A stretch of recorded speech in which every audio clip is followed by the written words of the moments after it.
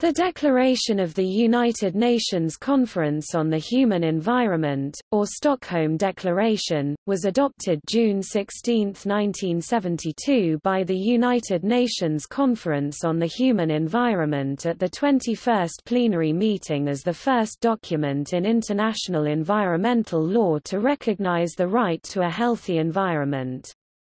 In the declaration, the nations agreed to accept responsibility for any environmental effects caused by their actions.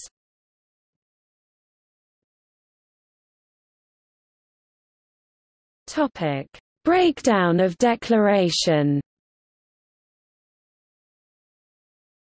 Within the document, 7 proclamations cover the global nature of environmental problems and state that they will require extensive cooperation among nations to resolve.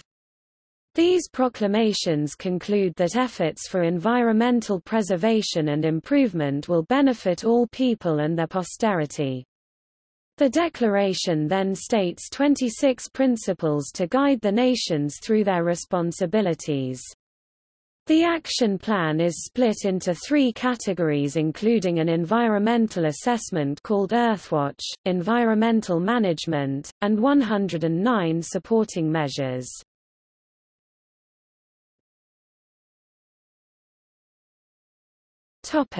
External links.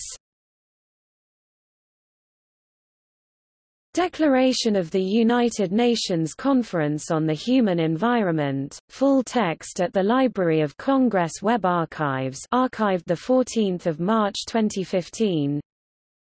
Introductory note by Gunther Handel, procedural history note and audiovisual material on the Declaration of the United Nations Conference on the Human Environment, Stockholm Declaration, in the Historic Archives of the United Nations Audiovisual Library of International Law.